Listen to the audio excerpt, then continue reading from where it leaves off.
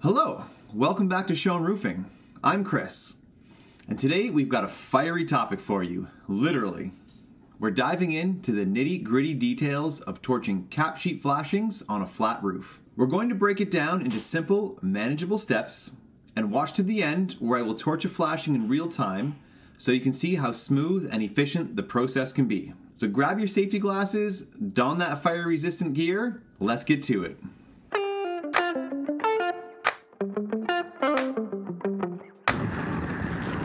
Okay, we're gonna line it up on the line it up with our salvage edge, one knee in the middle, so same as standard. We're gonna pull this back. All we're trying to get here is the angle change and about 3 inches of this bottom. We're not trying to get to the lap here. We're just trying to get the angle change with our first pass.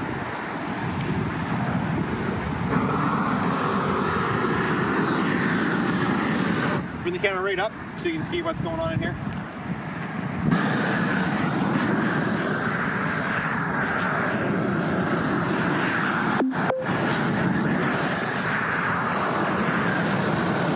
So I'm waiting until I see that material start to melt. After that, I'm gonna put both hands in the middle, press the angle change in, and work out. I'm gonna do that at least 2 times, making sure that angle change is tight. After that, this is the side we want some bleed out. Easiest to push it out with your finger. So that is how the corner should look when we're done. This flashing is now sealed about halfway through. We lift this up. You see this isn't torched yet. That's exactly what we want. Okay, because it's cold, we're gonna do this next piece in 2 parts. We're gonna do the angle first, and then we're gonna finish it off. If it was summer, we could do this all in one, but we're doing winter install right now. So first thing is getting the trowel super hot again and clean. If you can see the bitumen on the bottom of that, we gotta get that perfectly clean, or else we're gonna leave marks like on this flashing.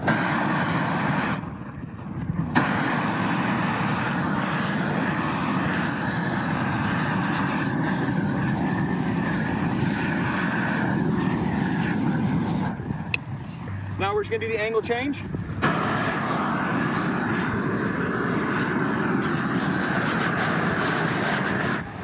Notice I'm angling my torch back into the material. I like to push in with this hand and then on top to make sure that it is super tight. You don't want any sort of pop here. And because I angled my torch, we can still peel this back without it being stuck. Heat up trowel.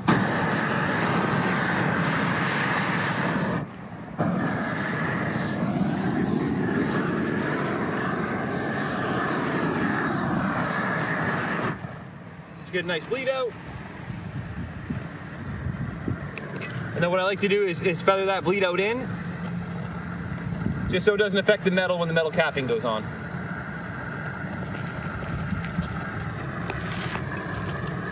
You can see how this one is not pressed in. There's gonna be a little lip there that the metal is gonna have to kind of press against. So we wanna try and smooth that one out on the top. Okay, on to the bottom and most important. So this should be looking like this. If you can get in close on that. So we shouldn't have burned the poly off here. That's exactly how that should look. So we're gonna get our trowel nice and hot. We're gonna hold the flashing with just the top of the trowel. We can't use the tip. We gotta keep it flat and just at the edge, or else it'll cut through. And then we're slowly gonna bring our torch back and forth about 4 or 5 times.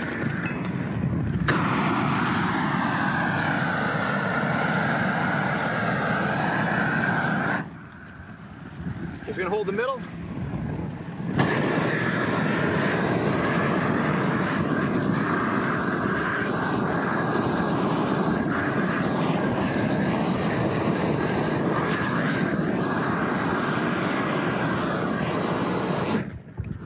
Wipe the trowel, so you have that little bit of goo on it.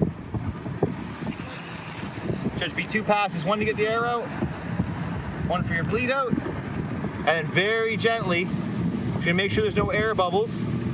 I'm barely pressing down on this.